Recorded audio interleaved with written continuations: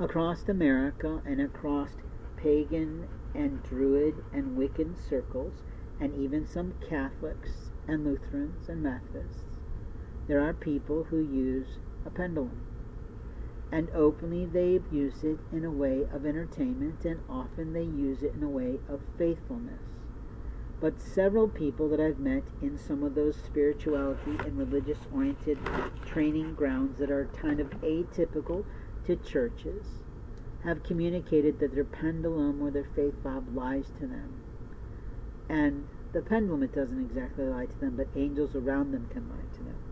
Demon spirits can lie to them.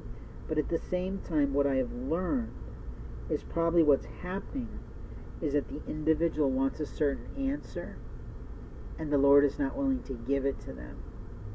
At the same time, they're not really submitting all their hearts and woes and worries to God, and therefore the pendulum may not be working for them.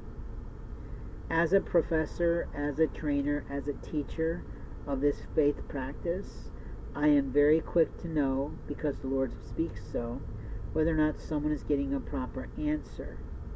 And what I can do with people who like me, know me, and fully trust me because they've been my friends first, like my sweet soulmate, who's a very caring person and a beautiful lioness mother to her 4 great kids, is that all I had to do was touch her on the back with her permission, and the pendulum would then swing correctly to show her her new submission.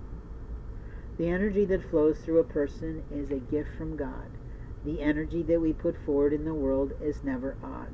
But how we live our life force in this time and in this place and in this space of our life matters to God.